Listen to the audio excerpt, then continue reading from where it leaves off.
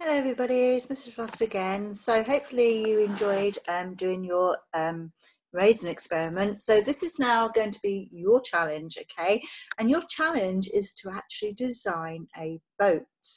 So let's move on and see what it is and why we're doing it. So for today's challenge then, we're going to be looking at both the science and engineering side of STEAM Week. We're going to be asking you to design a boat that will take the maximum number of passengers. Okay, and our focus is going to be on the following questions. How do boats float? And what shaped boat will take the largest number of passengers? So they're the two science questions that we're going to be trying to answer as we move on through your challenge. Remember, we talked earlier about gravity and upthrust, okay? And they were both used in our previous experiments as the two forces we were looking at. And we said that gravity was the force pulling all objects towards the ground, and that upthrust was pushing up in a liquid, okay?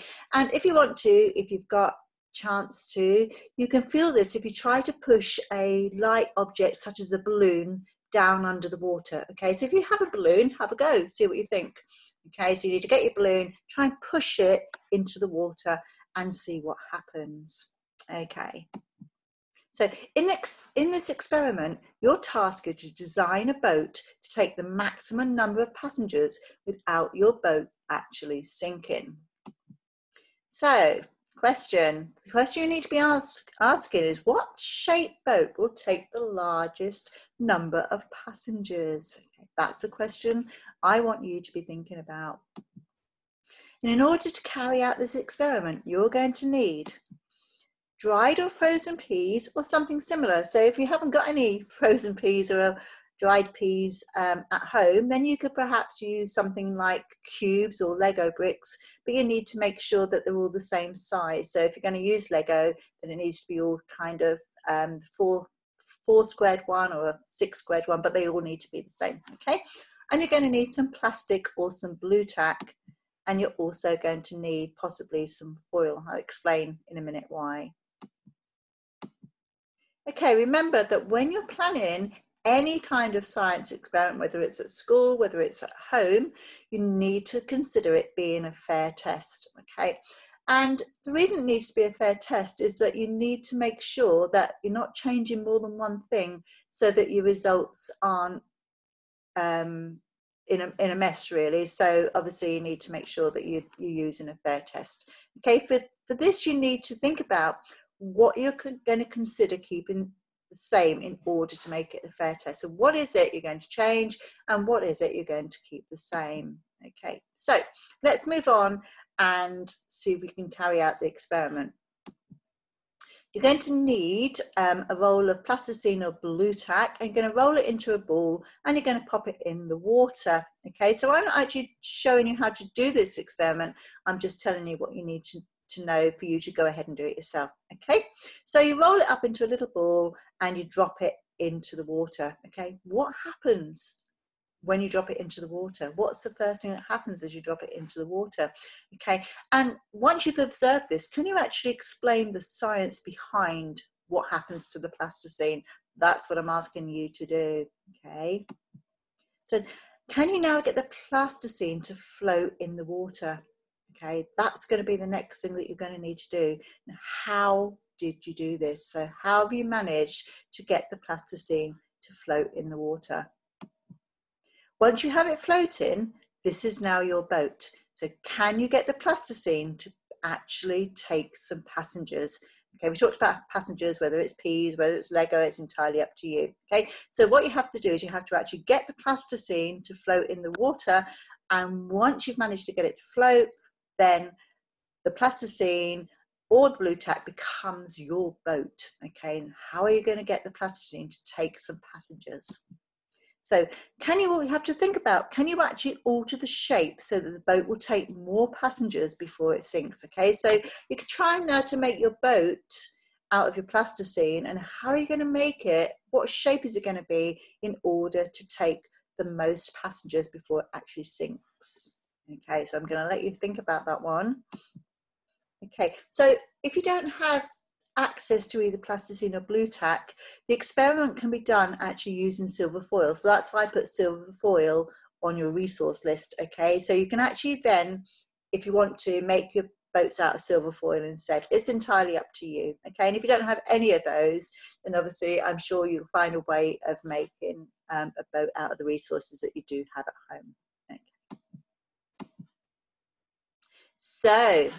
Okay. So once you've gone ahead and done the experiment, I want you to think about the results. So what shaped boat took the most passengers before it sank? Okay, so it's vitally important, guys, that as you go through and do this experiment, that you make a record or you record what happens as it goes along. Okay, so which shaped boat took the most passengers, and why do you think that that actually is? What is the reason behind that? What is the science behind which shaped boat took the most passengers? Okay, so hopefully you'll have done your experiment and you'll have recorded what you actually saw going on.